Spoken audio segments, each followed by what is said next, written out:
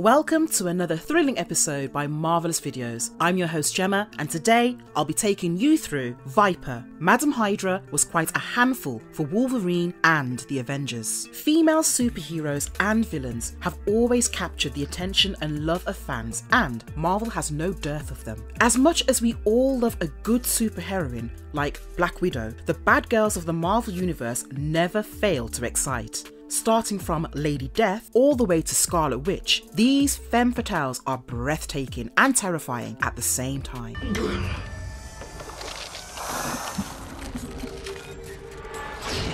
Wow, the woman this video is about is no less and has easily held her own while facing off against big league heroes such as the Avengers and fan favourite X-Man Wolverine. Viper, also known as Madame Hydra due to her association with the organisation Hydra, is a supervillain in her own right. She has gone up against various superheroes throughout her many varied appearances, starting with her debut in the year 1969 in Captain America issue 110, and was created by Jim Steranko. Before we go into our explanation, we have a very small request. If you like our content, please support us by subscribing to our channel. This is a small click for you, but for us, it means a lot. Thank you. Let's begin.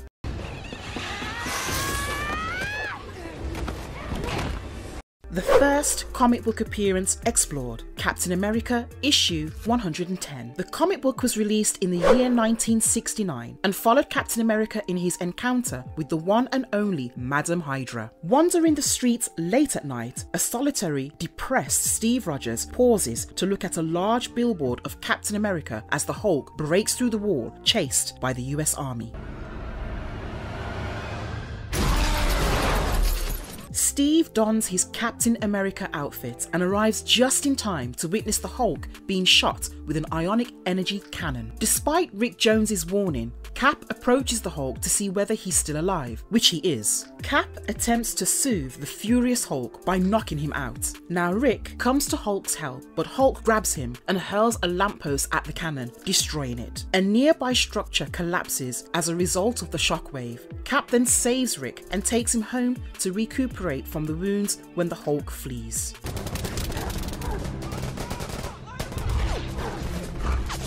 Rick puts on Bucky Barnes' outfit as he wakes up and offers to be Cap's new companion. Cap initially refuses because he does not want to watch another boy die, but when the Avenger alarm sounds, they respond to it together. Cap's solitary struggle becomes a team up once more when they find themselves facing a massive attack in an underground Hydra lair. Rick receives no warning before being confronted by an army of lunatics wielding frap guns, as was the custom at the time. They soon learn that these hordes were under the command of none other than Madame Hydra, or Viper herself, and their grand evil scheme was to poison the city's water supply. Having to wade over to their armed and armoured adversaries, the duo gets a few good licks in before Cap realises he's set up a great scenario for history to repeat itself, the death of his partner once again. Captain America is unfortunately taken down by the hordes of Hydra, who transport him to their new leader, the intriguing and mysterious Madame Hydra. All of this happens while he is distracted while covering Bucky's escape. Captain America is taken to Madame Hydra, and in front of her, he slowly wakes up, musters his strength, and once again resumes the fight. He quickly defeats one of Hydra's mooks and takes his uniform and power vest to enter the organisation in disguise. Rick Jones, for his part, makes his way through the tunnels and back into the combat in an effort to help Cap, but instead ends up exposing the Captain's deception. Captain America, fortunately, is an expert in tactical improvisation, and the two of them manage to hold off their foes. Unfortunately, Madame Hydra herself manages to flee after Captain America shatters the water pressure pipes, which causes the horde to be swept away. The issue closes with the super duo heading back home together. What we see here is the ambitious and ruthless Madame Hydra, who commands a legion. She also has a signature whip that she uses during combat and is seen in a green leather catsuit. Her enigmatic and terrifying demeanour comes across as we see the emergence of a formidable villain in this issue. Hail Hydra. The origins of this deadly supervillain. Most supervillains have murky and dark origins, and Viper is no exception. The girl who would go on to become the villainous Viper was born in Hungary in the 1920s and was originally named Ophelia Sarkeesian. She was unfortunately orphaned at an early age after her parents were killed in a political revolution in Eastern Europe. An unnamed injury damaged the right side of her face while she was fleeing the war-torn nation, so she started wearing her hair down in a specific manner to hide her scar. This would become her signature look.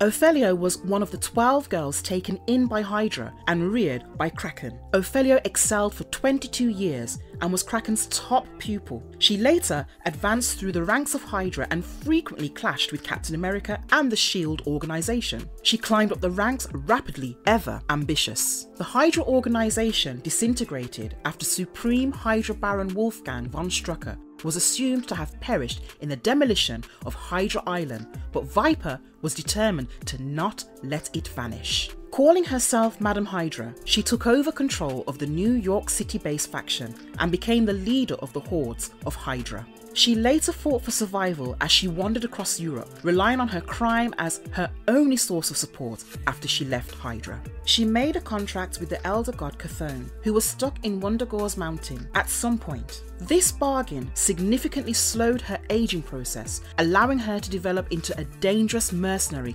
and criminal over time.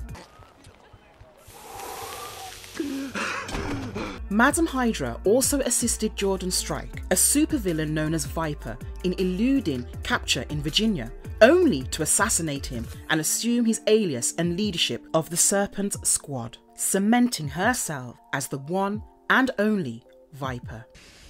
When did you open these bracelets? And we'll see who's made of what. In 20th Century Fox's live-action film The Wolverine, Russian actress Svetlana Hochingova played a different version of Viper that has another origin altogether. This incarnation is never identified as Madame Hydra, nor is her affiliation with the group mentioned due to rights concerns with Marvel Studios at the time. Rather, she is shown as a mutant who is resistant to all toxins on Earth and is capable of shedding her skin if contaminated. She is also shown to be a toxin master and is portrayed as a great scientist who goes by the name Dr. Green. Viper is hired by Ichiro Yashida, a Japanese soldier turned businessman who became obsessed with mutants and specifically Logan's healing powers after Logan saved him. Her job was to assist with the transmission of Logan's healing factor.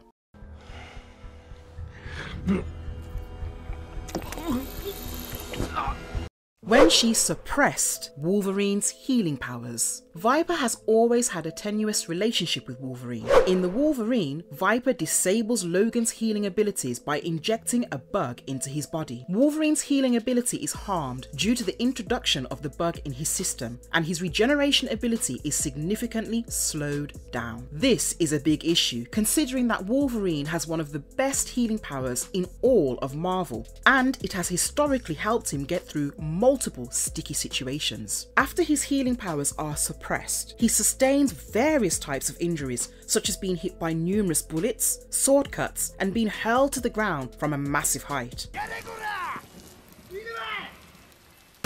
Logan's regenerative ability and the increased strength of his adamantium skeleton justify most of his death-defying adventures. When one of his superhuman abilities is inactive, it seems like the other picks up the slack. His skeleton was diverting and or cushioning hits, according to others. It is adamantium in his body after all, and not normal human bone after all. Captain America's shield and adamantium itself are the only things that can truly do any damage to them. He may have lost his ability to heal, but his bones were still as tough as nails. There is also a possibility that the bug itself did not suppress the entirety of his healing powers, and there was enough to keep him from dying. Considering his healing powers are incredible, and work very quickly, it is not wrong to assume that there was enough to keep him from dying. However, the things Viper has done to Wolverine do not end here. Her involvements with the X-Men begin when she attempted to poison Wolverine's lover, Mariko, at the request of the Silver Samurai, the Viper's proposed lover. Years after she attempted to kill the X-Men, the relationship between Samurai and Assassin led to the duo's evil movie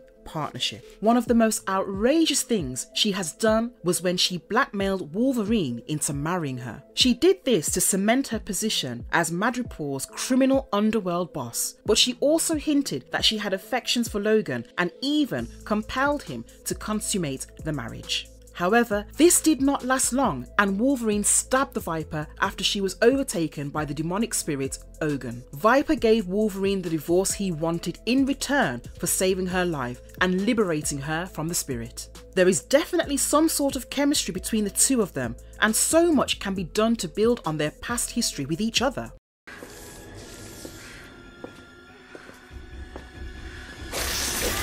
What makes her so powerful? Undoubtedly, she is an extremely powerful villain. However, as far as her description and appearances in the comics go, she lacks any specific superhuman skills. However, she possesses Olympic-level strength, speed, reflexes, agility, dexterity, coordination, balance, and durability. She is an excellent swordsman, an even better markswoman with most long-range weapons, and she has significant hand-to-hand fighting training. Viper frequently uses poisoned weaponry with snake themes such as venomous darts or poisoned fake fangs.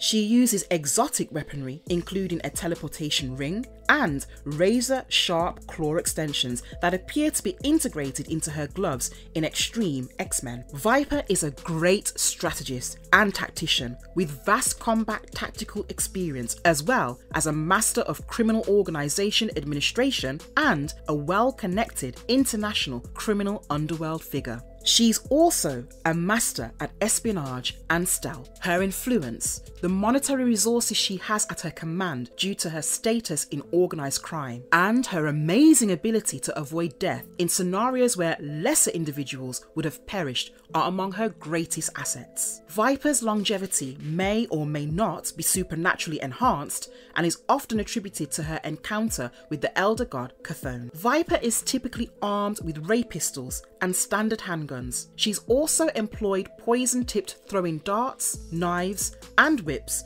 among other unusual weapons. Her canine teeth are pointed and elongated, with hollows inside. She carries a particular poison with her in those hollowed out that she is immune to. Her drive and ruthless ambition happen to be one of her best weapons since she made it to the top of Hydra after effectively coming from nothing. She is a cold and calculated killer who doesn't feel much and will do anything for power, money, and prestige. A whole host of different powers are seen when Viper appears in the movie, The Wolverine, and is shown to be a mutant instead of a regular human. These new powers lend her character more snake-like attributes, which do justice to the name Viper.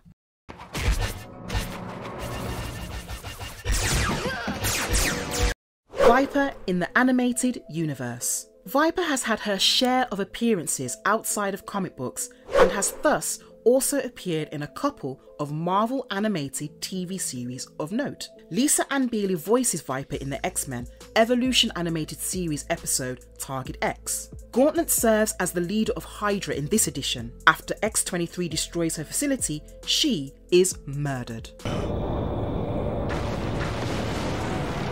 Vanessa Marshall voices Viper in the animated series The Avengers Earth's Mightiest Heroes. A Skrull infiltrator masquerading as Viper debuts in an earlier episode titled Widow's Sting, where they are kidnapped by S.H.I.E.L.D. and their identity is revealed, though she does not make her first formal appearance until the episode called Prisoner of War. The real Viper teams up with Captain America and their other hostages in episodes Prisoner of War and Secret Evasion to escape Skrull's incarceration and aid Earth's heroes in resisting a Skrull invasion. Viper and King Cobra are captured by S.H.I.E.L.D. in Along Came a Spider, but they are saved by the Serpent Society and flee despite Captain America and Spider-Man's intervention.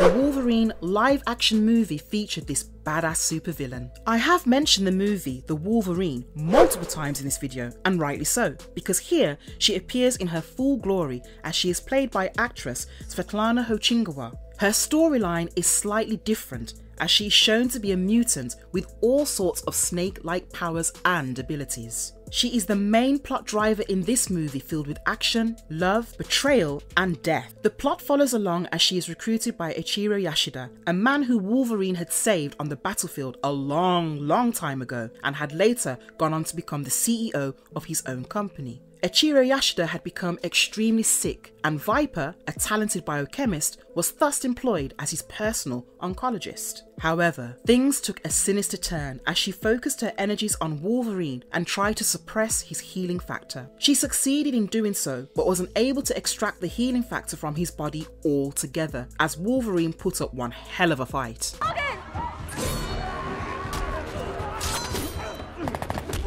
With lots of action, drama, and tense moments, this film will appeal to anyone who is a fan of this disheveled, complicated hero. We also see Viper engage in battle multiple times, and if there are anything to go by, then the woman has got skills. Her movie-specific powers included the following. Her tongue, while human-like in appearance, may expand and extend far beyond the confines of her mouth, and she had a snake-like proclivity for tasting the air with it. Viper's cells had the ability to regenerate to some extent. She would also shed the outer layer of her skin to reveal a new version of her form from beneath it after suffering injuries that would be fatal to a normal human. The entire procedure only took a few minutes and the new form would emerge, although she would be completely hairless. Viper was also impervious to all known poisons, and her saliva was able to carry and thus produce a wide variety of them. Everything that she could think of, from neurotoxin to potent venom, she could make in seconds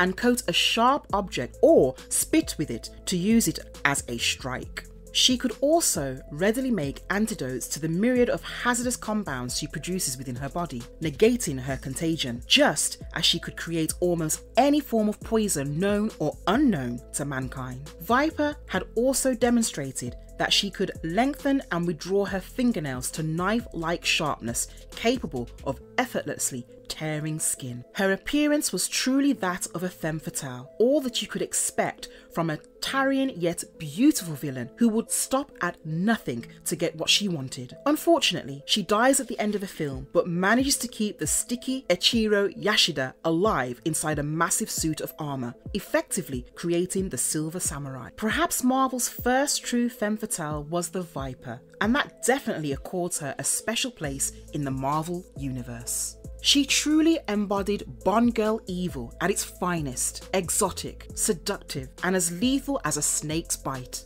The Viper could feature in future Avengers or Captain America films, while also remaining a part of Fox's X-Men franchise. The Viper's comic book legacy is intertwined with both the X universe and the Marvel universe, making her a prospective big evil for both organizations for many years to come. Would you like to see Viper in future movies? Let us know in the comment section below. And if you liked our content, don't forget to leave a like and subscribe to us if you haven't already. Have a good one and be safe. Thanks, everyone.